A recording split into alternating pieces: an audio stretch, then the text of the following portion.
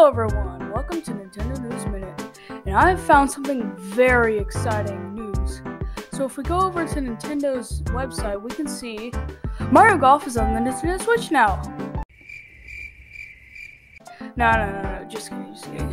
But anyways, to what you click on this video for, singular joycons are now only $40.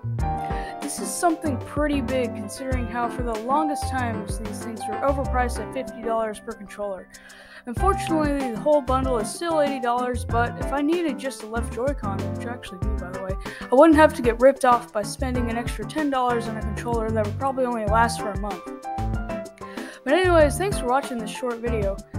Subscribe if you're interested in that, and also so you don't miss out on any of these Nintendo News Minute videos in the future. Thanks for watching. Goodbye.